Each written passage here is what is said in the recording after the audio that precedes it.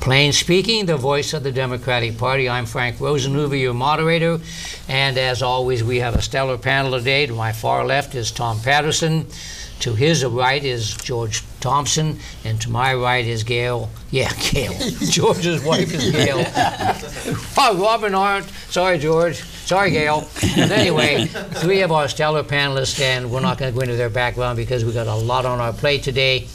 And we want each of you viewers to really, truly become advocates for what the Democratic Party stands for.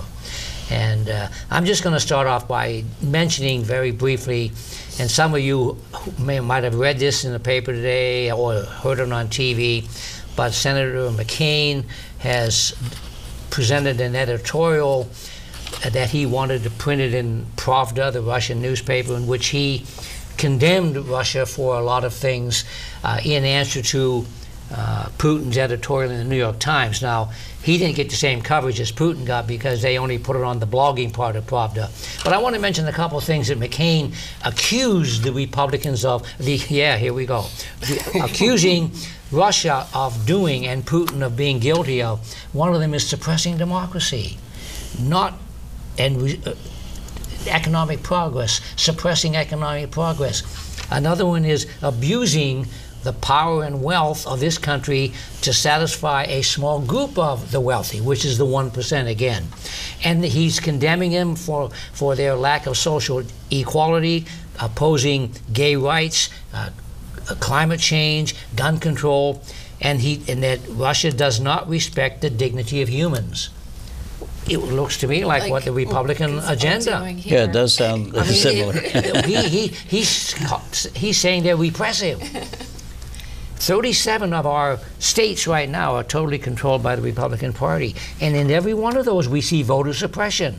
Is that something like do as I say, not as I do? Absolutely right. So everything you hear, folks, please, our admonition to you is take a good look at what these people are saying and compare it to what the Democratic Party is saying. We don't have the same well-oiled Department of Lies and Half-Truths that they do. Well, they have right. Behind them, they have, I mean, the whole gambit. Well, just to remind people, when President Obama was first elected, he was the czar of this and the czar of that, having all this power, and now he's being criticized as being wishy-washy and unable to make decisions, lost power. There's a variety of contradictions. And, you know, in the beginning, whenever that was, one of the female anchor women who was graduated magna cum laude of her class, so she's like super intelligent. She was there giving a definition of czar because Obama was a czar.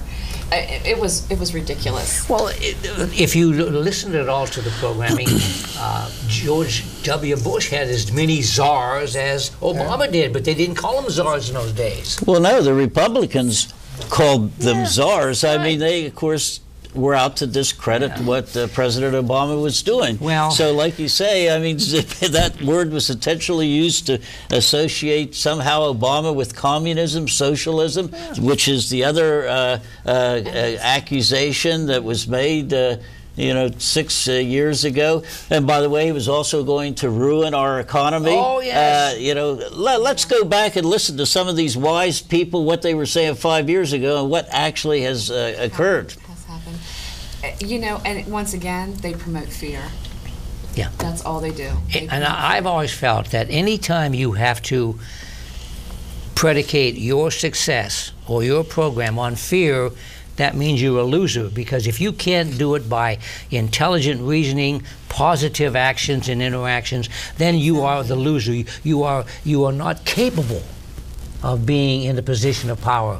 And that's what's happening, this whole thing. Well, just keep in mind, folks, just don't read the headlines, don't listen to the blurbs. Take a good look at the body and the content of these articles and the positions, and get the facts. Because believe it or not, ignorance is a choice. Yeah. Meaning you don't take the time to learn. Whether you know it, whether you believe it or not, politics affects every aspect of our lives. Yeah. Many people say politics doesn't affect me. Yes, it does. All right, George, we're going to start with the economy, because that is absolutely the biggest problem in this country right now. lack of jobs. The economy is not as robust as it should be, and I know you have a graph here. Well, the graph that I have here is the tiny portion of people in the United States who are talking about 0.01%. I mean, not 1%, 0.01%. Very select group of people. That's like 3 million people. And the graph is showing over the years. It runs from 1913 through 2010 or 11, 2012. And what it shows is the proportion of income that this tiny little group of people get. And it's amazing. During the years right before the Great Depression, 1928, the very super wealthy receive approximately 5% of the income in the United States. And then dramatic fall off with the Great Depression, and a lot of this has to do with the ownership of companies, stock. So the proportion of the income that the super wealthy were receiving fell down to 1%. Then there's been a slow climb starting approximately 1993. It peaked in 2000. Well, actually, it peaked in the year 2006 or 7. I can't tell exactly. And at that point, the super wealthy were receiving 6% of the income.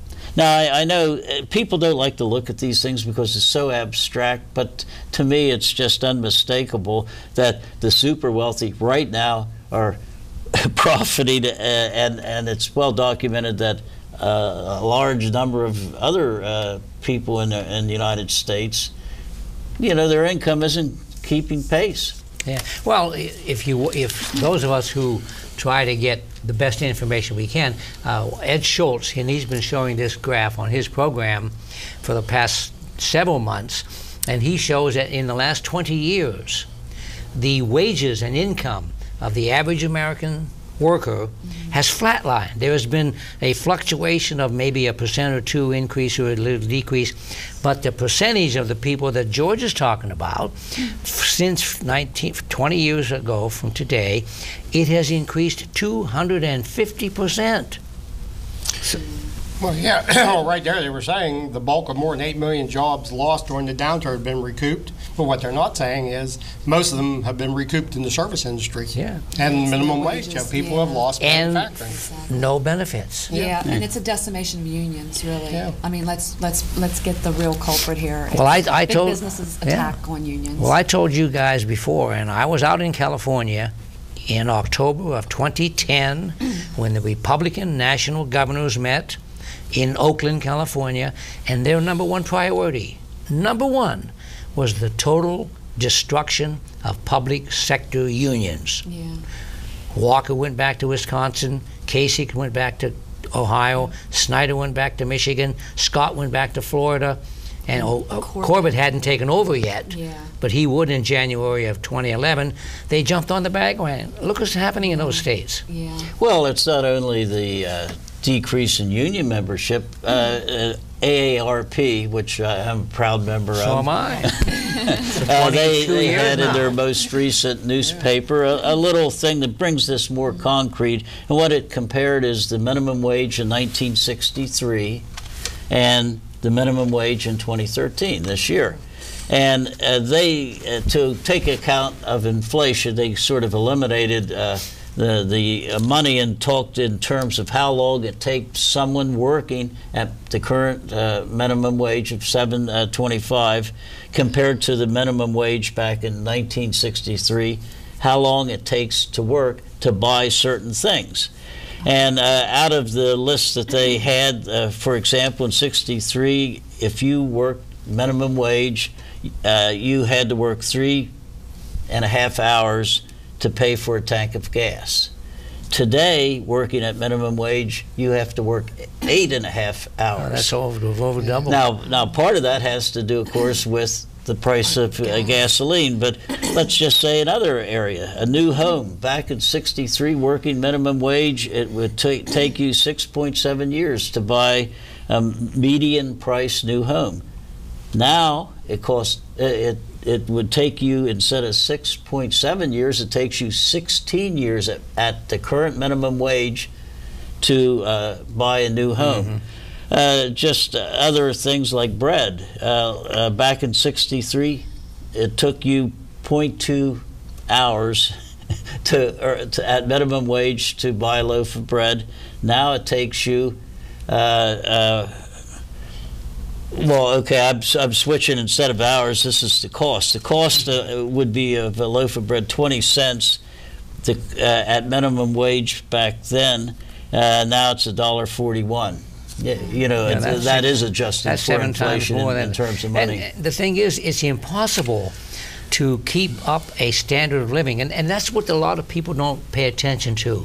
They say that these people can go out and get training to get new jobs. Well, that sounds like pie in the sky, because many people can't go out and get retraining because the jobs that they are being trained for, like in the computer industry and in other areas that require not just going to the Votech or going to a company for training, you've got to have a little some period of time to be trained, and these people don't have the resources. Yeah. How about when people like a single mother who doesn't have anybody to watch the kids, who doesn't own a car? She can't even get to a training session. So to say that there's all kind of training out there, and what about having to move? What if you have to move from Altoona to Decatur, Georgia? Right. I mean, the whole idea is simplicity in its most stupid form. There are jobs out there, you just are too lazy to get them. Well, yeah, and some of the programs that enable people to work with children, you know, they're being cut back. I'm talking child care, daycare. You know, not everyone has a convenient grandmother or grandfather sitting around. Some people have relocated, and as soon as they do that, they have no support from a distant family. They rely on these programs to work. Well, and then you have the older ones. You have the over 40s have lost their jobs too. That's a whole group of people that. And that's a tragedy, because who's going to hire a 40, 45, 50 or 55-year-old person? Even though, but you know, there are some statistics, particularly in the food service industry and so on, and other very low income minimum wage, that the percentage of senior citizens has dramatically increased as the employable group, instead of like in the summer times, kids are in college, or during the actual college or school year, a lot of kids had jobs, you know, to sustain a little bit of a income to enjoy some of the things in life. And nowadays, these older folks are staying there. Some of them have 8 and 10 and 12 years in McDonald's. That was unheard of 20 years ago. You know, you lasted a year or two till you moved on. Yeah, I mean, the labor market, it clearly has been affected by people from other countries willing to work at a lesser rate. But the other issue in that regard is that the people, the CEOs, the management people of some of these companies, even though they expect their employees to work at a low rate, I mean, they're not actually following what they expect for their lower employees, the ones that actually are doing the work. You know, and that's one of the big disparity of income problems. CEOs over in the United States here, you know, make way more than other countries' CEO. 350 times the average worker. And it's not that way in other countries. No. In Japan, there was a law that forbids. It sets a ceiling. You can only make a certain number of times. Most of Europe has that. I think Spain is like 20 to 30%.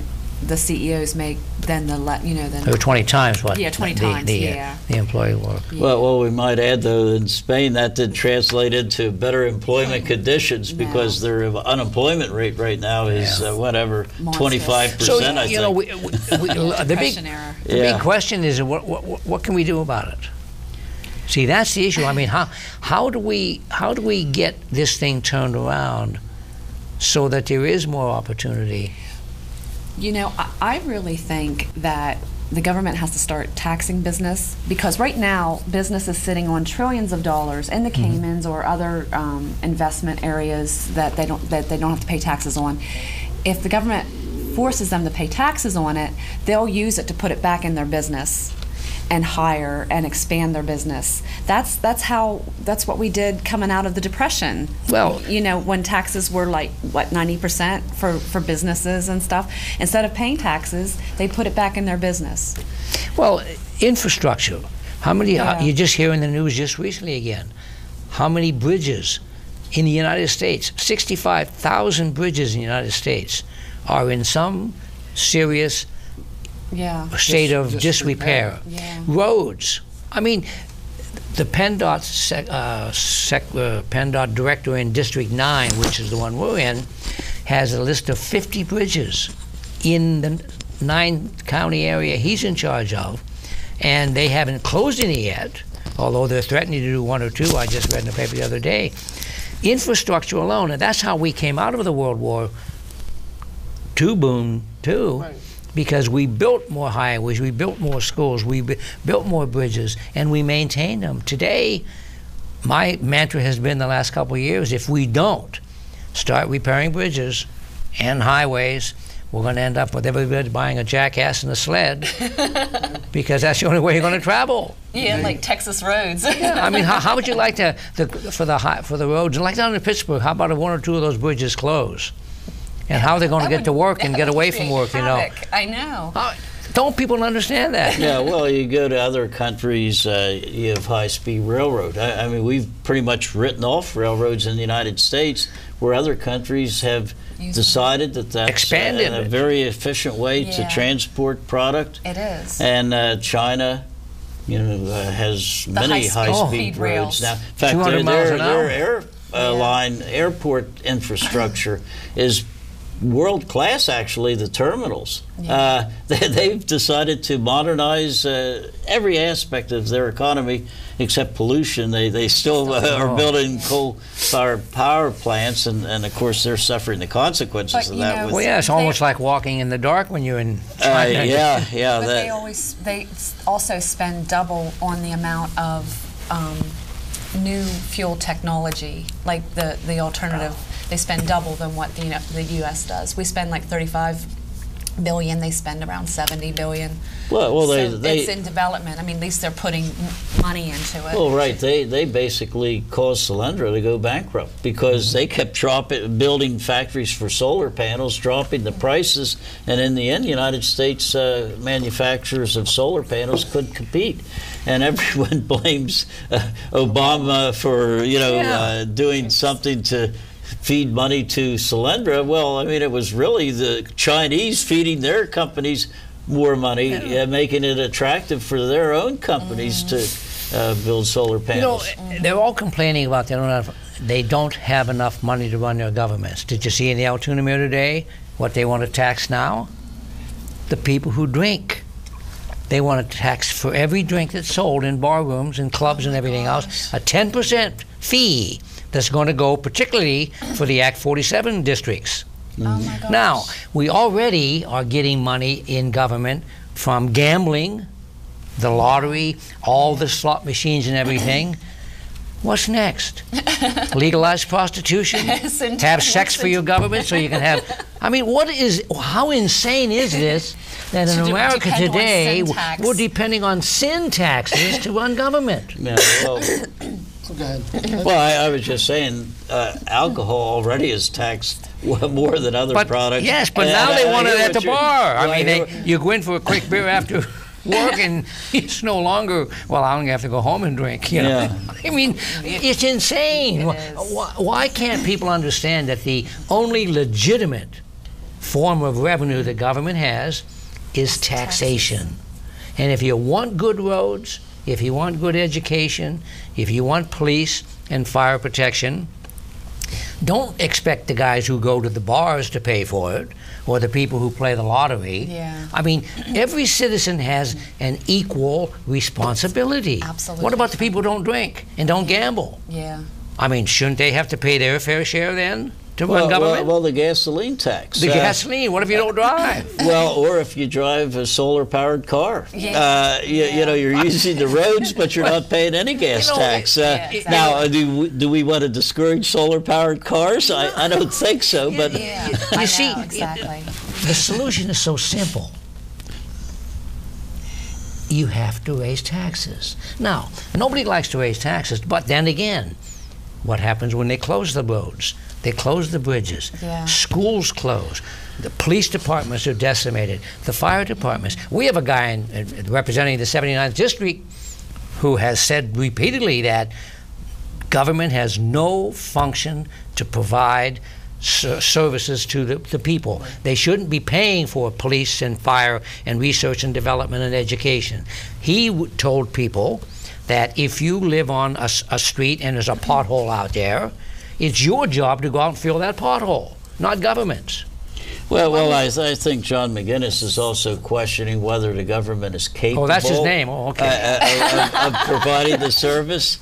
Yeah, you know, so there's that issue, and you can see it play out here in Altoona. You keep having people apparently agreeing that Altoona should not be given more tax money, and then what crops up actually is private initiatives like our town.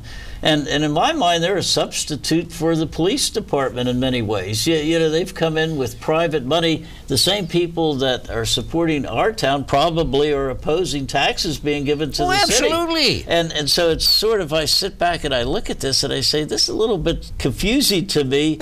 Is this really a proper role to like the Trayvon Martin case, where instead of having a police officer, you empower a private citizen to go around and policing neighborhoods? Yeah, well, it's just like I don't know. I mean, it's a question though that people have. And you know, sometimes it is so ridiculous that it's silly. But the point is, and folks, we ask you to stop and think about this.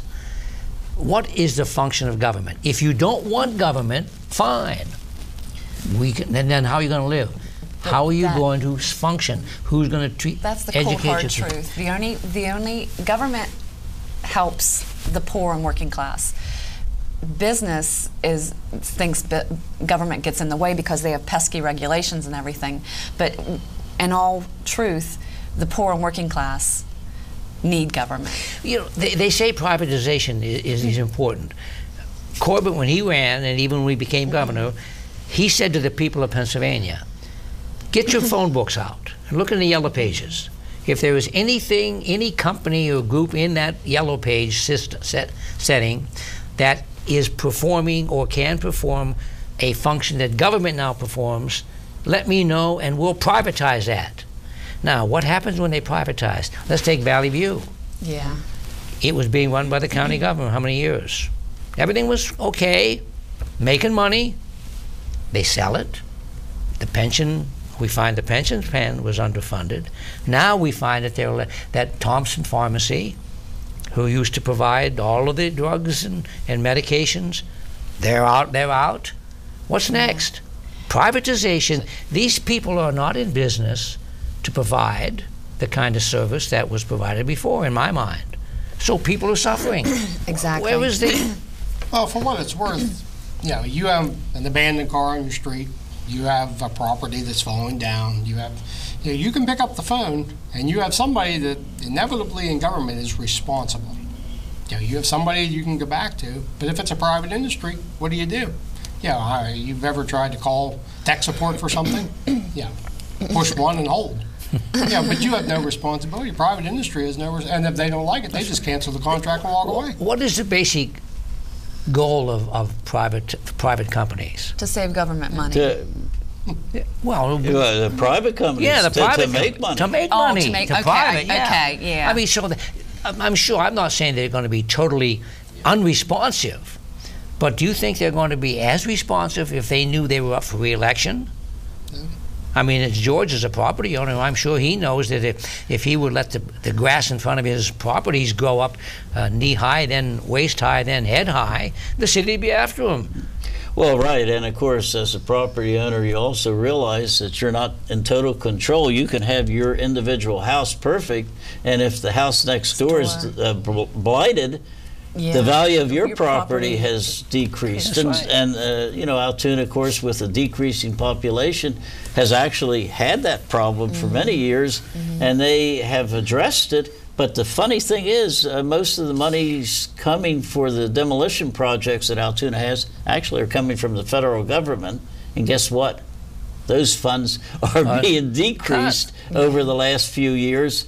And I'm not sure what the city's going to do. The city itself has no money, and they've always used the federal funds, which are now decreasing. Who is responsible for demolishing these properties? See, and the city itself is going to decay more. You know, people say that everyone should have the responsibility to take care of their own property. Well, we know very well that human nature takes over, and some people just don't care. And some people don't have the money. And they don't have the money. So government has a function there to try to help make your city look better. Now, what if the money isn't there to do it? What are we going to have? Streets that are full of potholes as well as roads? Look like third world countries. You know, that's what we're coming to. So what are we saying, folks? well, I know where my vote is. You need government, and if you decide you need government, then you have to fund it. Yeah. And this idea that we're overtaxed, by the way, which of course is one of the fallacies. I guess you say overtaxed compared to what? We're the 15th lowest taxing country in the world. The 15th from the top. And that was statistics several years ago. I don't know what it is now. But in Norway and Sweden and the Netherlands and places, and England and France, they tax at the high. The cost of gasoline in those countries, when people look at it, they're paying $5, $6, and $7 and $8 a gallon. And we sit here and complain because we're at $3.69 and holding. Well, the only thing that we're not cheaper in is health care. Oh, yeah. We are the worst. We are double the price of other countries in providing health care, and unfortunately, because so many people can't afford health care, the statistics on longevity, deaths at childhood within the first year of birth, were worse than other countries. We're like a third world country. We're behind Uganda. So we have this... or Mexico's right under us. Yeah, we got this unusual mixture. We got high-tech medicine, and if you can afford it, great. You notice all of the people from other countries tend to come to the United States for health care, and that's great. We should be proud of that. But unfortunately, we have a whole bunch of people that can't afford it. Yeah, and then, right now, that's one of the shutdowns of the government over Obamacare. I mean, it really makes so little sense in my mind. It's like we have this stellar health care system in the United States that the Republicans want to preserve. They want to preserve something that costs double what other countries provide. Yeah. Because? Well, I'm not sure why. Well, 15% of the lowest taxes also equates to a country with the largest collection of millionaires and billionaires. We have more wealth in this country in the top 1%. In fact, some of them, certain groups of individuals, have more amassed wealth in some countries. Well, and there was a stat the other day. Well, we won't get into that. This sounds more like a... But the point I guess we're trying to make is that if you want services from government, you have to understand. Now, people say that, well, there's so much waste in government. Well, there may be waste, but when you take a look at a $3 trillion budget, the waste is probably about that 0.01% that you talked about before. And if you got rid of all the waste, you're still going to need the service. Yeah. What do you say, 67 policemen is too many for the city of Altoona, when they used to have in the high 70s before? It used to be up to 100. 100. And so where do we draw the line? And I just got to draw the line, or they'll break my neck. But anyway, we're going to take our break, and we're going to come back, and we want to try to be a little more positive, folks. But, I mean, if you listen and watch and see, it's pretty hard to be, but the Democrats are going to do the best we can. Let's take our break. When Jamie was a teenager, she would spend her lunch hours going to the tanning salons. I didn't realize how dangerous they were. If you tan when you're young, your risks for melanoma are increased by 75%. That's huge. What I would say to mothers that allow their daughters to tan, no mother should have to visit their daughter in a cemetery. 1 person an hour dies from melanoma. Jamie's hour was at 1 o'clock in the afternoon on Friday, March 16th, 2007. I hope no one else has to mark their hour. This message is brought to you by the American Academy of Dermatology. Savings Man here with a story for you about 2 young spenders named Tommy and Sue. Their parents let them buy whatever they chose, like video games and designer clothes. As they grew older, they spent all their pay on fancy cars, houses, 2 lattes a day. They lived in the moment, never saving a dime. When they tried to retire, they'd run out of time. Working forever is Tom and Sue's fate, so choose to save now before it's too late.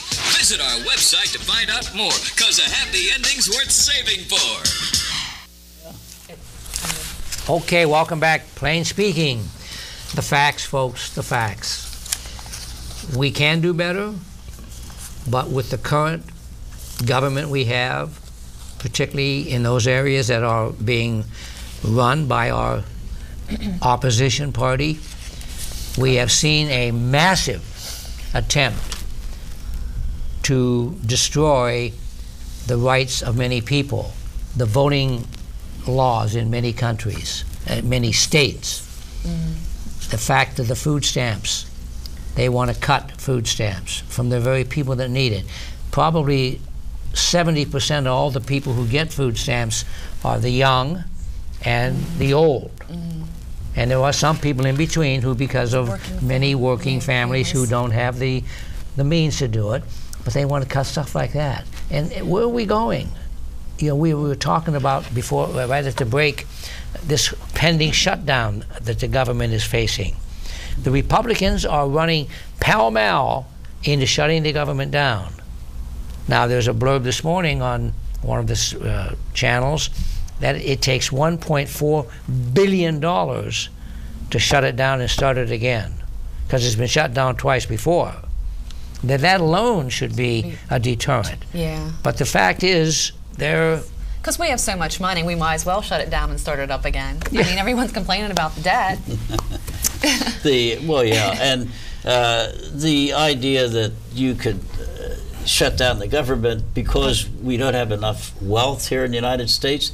I mean, just look at what the United States government owns. You go out west and, you know, some of the states, 40–50% of the land is actually owned by the government. And by the way, all the cattle ranchers think it's their God-given right to graze all their government cattle on government ground, and they get, very upset if you have a wolf population increasing, as a policy because it infringes on their right to graze on government land. But in any case, I mean, the whole idea of the United States is broke.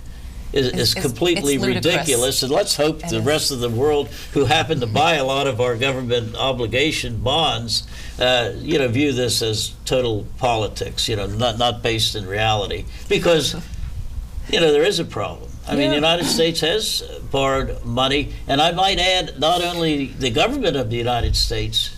One of the problems back in 2008, when the bank collapsed, we discovered that private people had borrowed way more than they could pay. Yeah. And this, period between 2008 and current, now the people themselves have gotten their own personal credit more under control. But, that's been one of the problems. The people had borrowed to the hilt. And, Tom, what do you think the main reason for the shutdown is?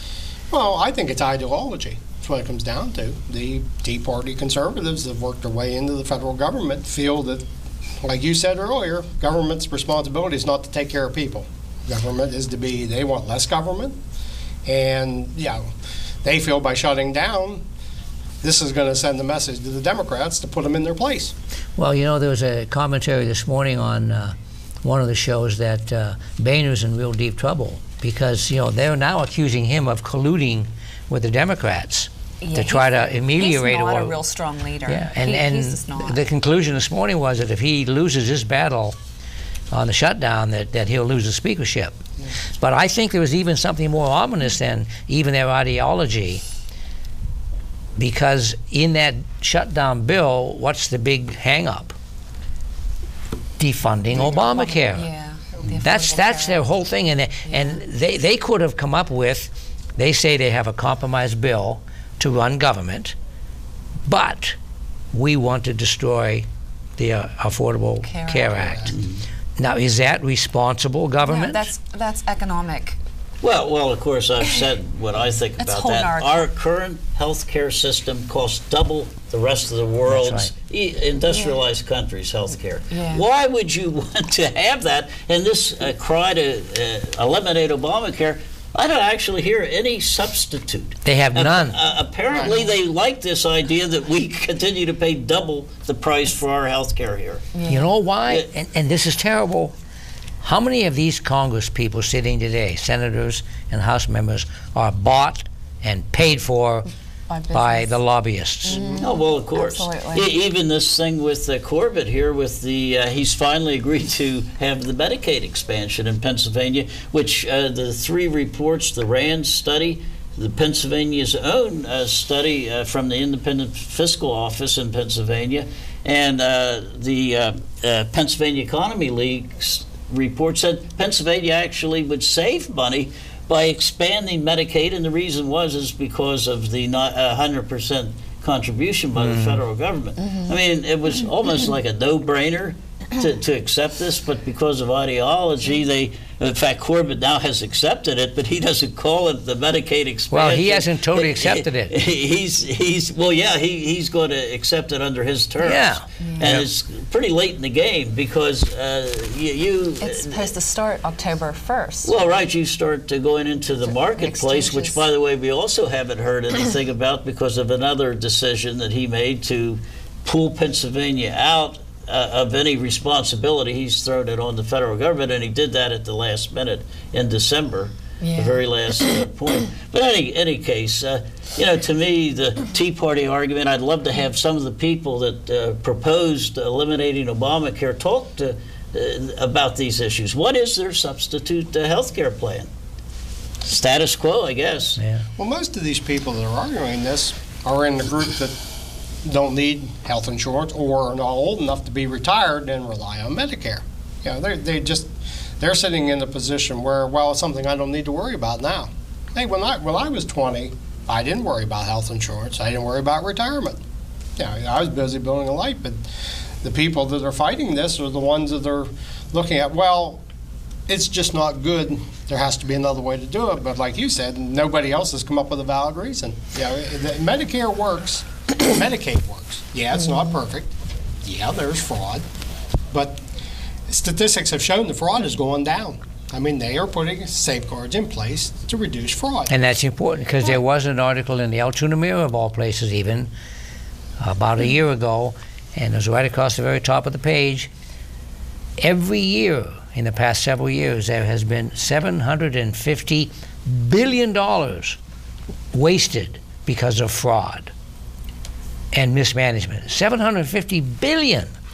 Yeah, and these are the private healthcare providers. Yeah. I mean, one of the things our federal representative Schuster, he had a statement on his website about why you don't want Obamacare, and that was one of the things that he implied, a government takeover of healthcare. Well, I'm not sure what people think Obamacare is, but you're utilizing private insurance companies, you're utilizing private health care providers. In other words, nothing has changed in that area. It's just bringing capitalism to the healthcare industry. Well, that's the way I would look at it. Before it was a monopoly. You're going to be competitively on the healthcare exchange, and people can choose, and we're not mandating except basic levels of care. And once again, there's all these misconceptions about it, that it was going to fund abortions, which is not going to happen. It's. Well, the Democrats did not do a very good job explaining their side of the story. We really dropped the ball. The Republicans do a better job of marketing. Well, and they do, and they do it in a manner that they scare people. Right. Yeah. The death panels, remember that crap that came out over the years? Yeah. One of the failings that I think our party is guilty of is that we are not forceful enough in and condemning it may not be a good word, but challenging the things people say. I use as one example when President Obama was inaugurated the first time, the day after the inauguration, Mitch McConnell stands up in the U.S. Senate and said, our #1 goal is to prevent this guy from getting reelected. He hadn't served a week. Yeah. If we would have had any kind of strength of our convictions, we should have stood up, every single Democratic senator, and yelled out, shame on you, and walked out of that body. Yeah. That was one of the most egregious things. Yeah, because if you're rooting for a leader's political demise, then you're rooting for the country's demise, because the leaders who sets the tone. Yeah. Well, and let's review what one of the major criticisms was TARP, throwing all the money to the banks. Yeah, I don't think people understand, because that's another. That was under Bush's administration, October of his last term. They actually have recouped all of the TARP money, plus they made, I think, $37 billion dollars in the repayment, because of some of the money that was actually they took in form of stock. Of banks and stuff, and the prices of the stocks have gone up, and the government sold it. By the way, Obama is also going to take over the banking system. Yeah. Do you remember those criticisms? Yeah. I mean, to me, people should review. They don't need to go back very far. Go back 5 years, listen to what statements were being made, and fast forward to right now and see how many of these predictions became reality. Yeah. And if so many of them never became reality, I would question the source now of some of those people, George. like Fox News, all the doom and gloom. Yeah. Well, see, it's that fear thing. Rule by fear. Yeah. Well, the challenge would be to the people who think the Democrats are wrong is, well, what would less government look like? Take a deep look at what government would be like if it was run the way they want it to be run. Yeah, no workplace safety, no overtime rules, no work rules. Yeah, that's child labor. I'll tell you, the most egregious statement ever made by anybody that, in my mind, was the genesis or the beginning of this anti-government whole mantra was made by Ronald Reagan, and may he rot some other place, because he said on national television one day that government is not the solution, government is the problem, and that is tragic. That is tragic, because from that day forth, all of the miscreants, all of the people out there who needed a cause, quoted Reagan, our president saying that. Yeah. And he'll go down in history as the most destructive president that ever lived, because he condemned the very government that he was pretending in 1981, whenever he took over, we were the leading creditor nation. The leading creditor nation. In 85, not even, just right after his first term, we were the leading debtor nation. So whose fault is it? I mean, you don't have to be a rocket scientist to understand that when you stand up as the world's greatest leader, and you don't only tell the American people, but you tell the whole world that government is the problem. Well, one of the interesting things that just happened is Syria. Now, I guess, President Obama, he decided, well, maybe government is the problem. He proposed attacking Syria's chemical weapons. And, of course, immediately he was criticized for doing that. How dare he do that? And his explanation was, you can't let a country get away with that. It's not my red line, it's the world's red line. It's the United Nations red line. Well, then he sits back and notices that no one else is jumping up and waving a flag saying, yeah, I'll support you. I mean, only France, I guess, supported him. Well, and I think Botswana, too.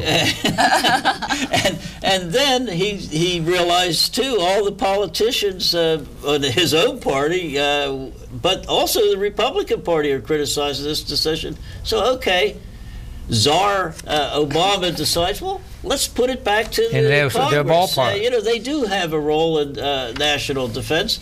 And look what's happened. This is why you don't put it back in Congress, because now all the loudmouths that kept criticizing Obama for being weak and everything, all of a sudden they decide, well, we're not going to fund it. You know, this is not our role.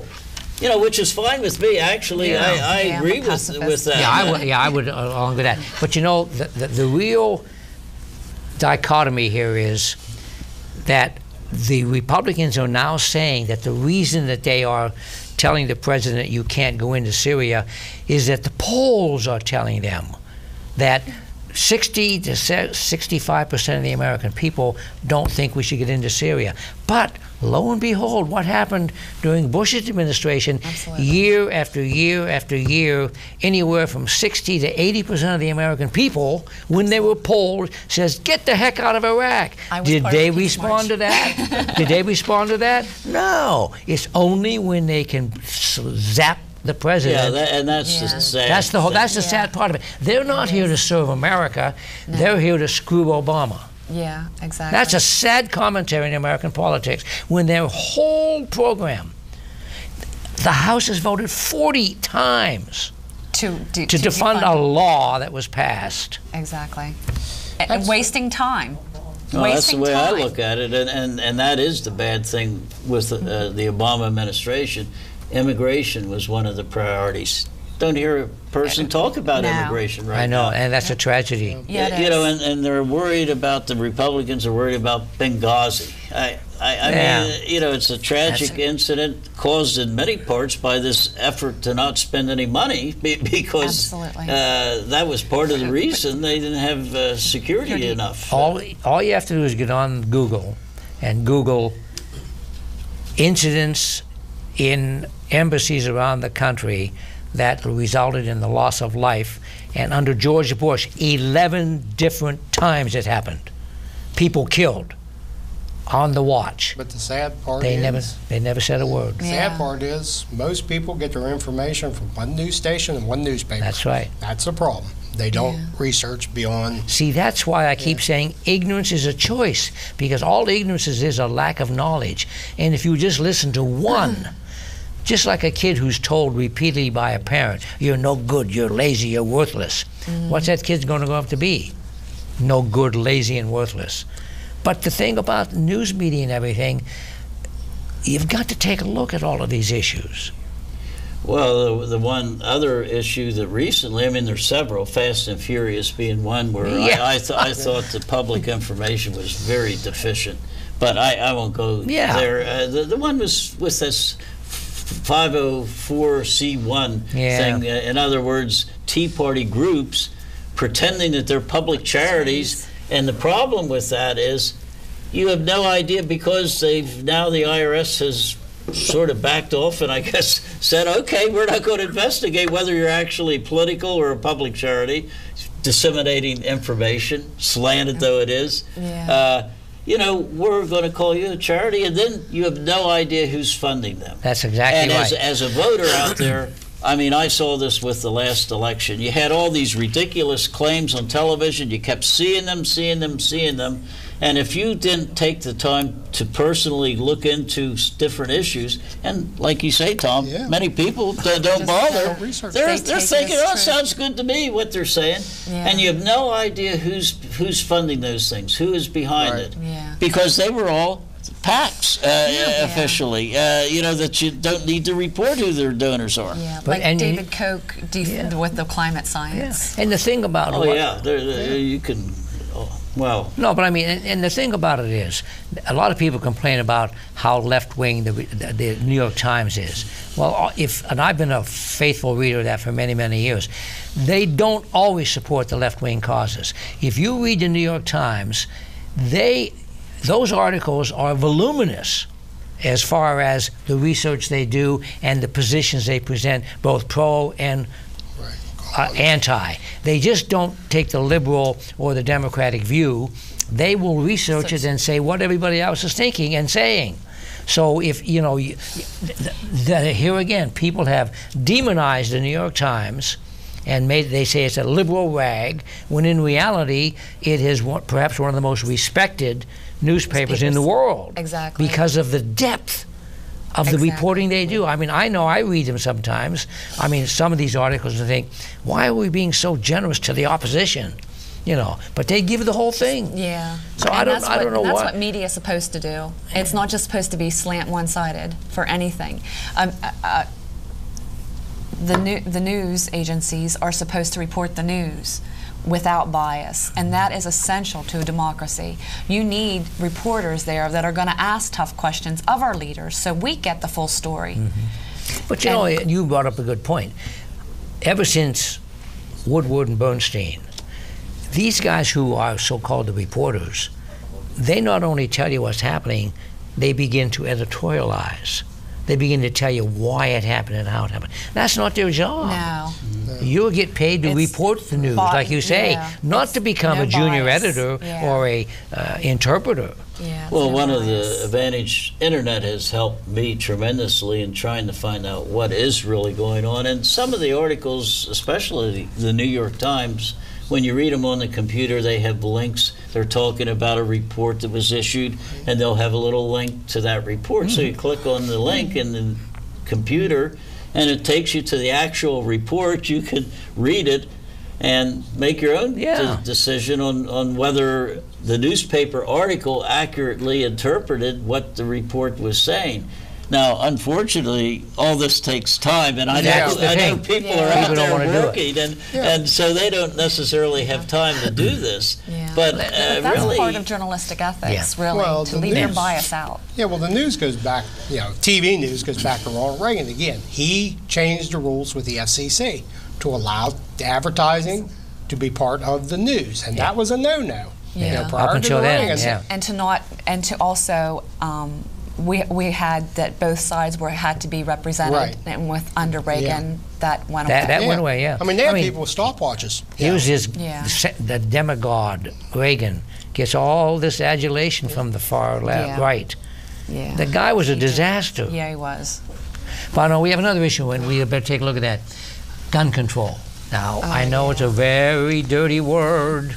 But in light of the tragedy that happened one day. And you know, it goes back to this whole issue I raised a while ago.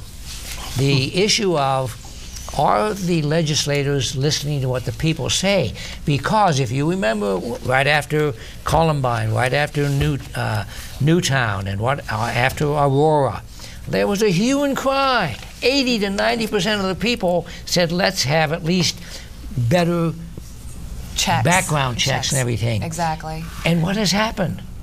They don't listen to it. No. But you throw a Syria in there where it looks like Obama's going to be smeared. So I'm listening to what the public says. Yeah. I mean, the fact is this guy had some serious mental problems if you've been listening to the news. Exactly. Right. I mean, where do we draw? By the way, Obamacare addresses that, although I'm not sure people want to hear it. They want to have expanded coverage for health care. Yeah, but do the people want to pay for it? See, that's the whole thing. They say everybody ought to be given a psychological evaluation or something. Well, are you willing to pay for it? Are you willing to get the money together? And then they say, well, why do we have so many criminals running around the streets? They're on parole, they're on probation. Because we don't have enough parole agents and probation agents because the people don't want to pay for them. Well, and more expensive, they're sitting in prison. Right, exactly. Oh my God. And so instead of treating people, we've decided that they're criminals. And then the ones on death row, look how long they're on death row. Some guys been on there 10, 15, 20 years. Look what the cost is for them. Oh, exactly. Well, health care, or prison was a growth industry in Pennsylvania. Now, to Governor Corbett's credit, he's trying to stop incarcerating everyone, and that's part of the reason Crescent closed and Greensburg closed. But, it's still an atmosphere out there where you got to be tough on crime without really looking into, well, what are you talking about? So many drug addicts, which is another thing that supposedly medical care treatment can help anyway. Yeah. And so you have mental illness, drug abuse. Even without an addiction, there are people who are arrested for the use of marijuana. Now, you see a lot of states are legalizing it. But 80% of many of the county jails and the state prisons are the population there are of people who have used to a very limited amount marijuana or some other drug.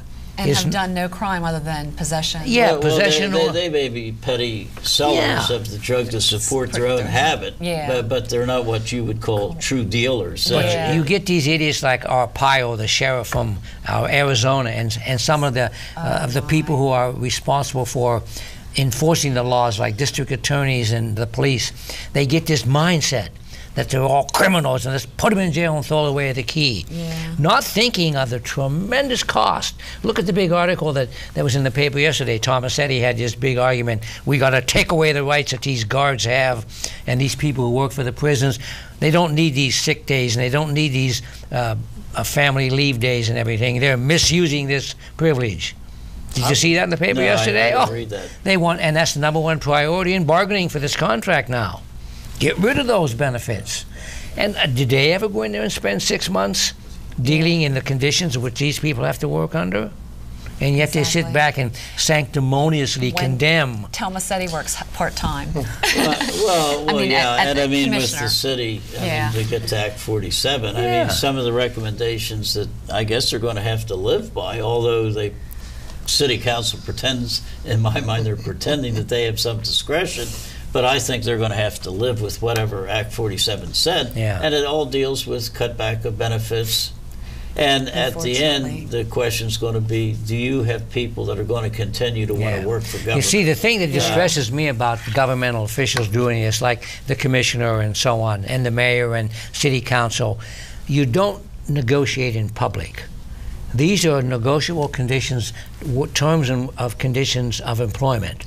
You don't get on and write an editorial to the paper with the position that you're going to diminish. That's done at the bargaining table. And city council shouldn't be talking publicly about, we've got to cut the benefits, we've got to take away this. That's something that should be done in the privacy of negotiations. And I think it's absolutely wrong for public officials to be spouting off statements about things like this when it is not in the best interest of the workers. How do you expect those people to have a better attitude toward their work? Give them some dignity. I mean, look at the training that they have to go through. And if many of the veterans of that facility quit, then what are you going to be faced with? People off the street that have no training. You're going to have to train them, take all that money and time, and you know, everything's compromised. Well, everybody ought to adhere to the old Indian admonition. Don't criticize another brave until you walked in his moccasins for 10 days. Well, twice a year there's something you can do about those public officials. Well, and that's it. Folks, we're going to close with this. Get out the We can vote. We can get rid of the people who are not responding positively on how to deal with your problems, your situations.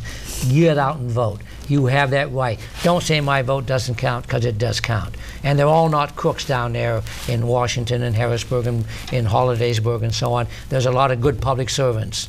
Don't condemn them because all you hear is condemnation. And don't say politics doesn't affect your lives. It affects every aspect of your life. On this show that it does. And we as the Democratic Party want to do the best we can to get back in power to help protect you and help you enhance your life. We'll be back again next month, plain speaking, and that's what it is, plain speaking. So thank you very much, and remember, vote for the Democrats. Thank you.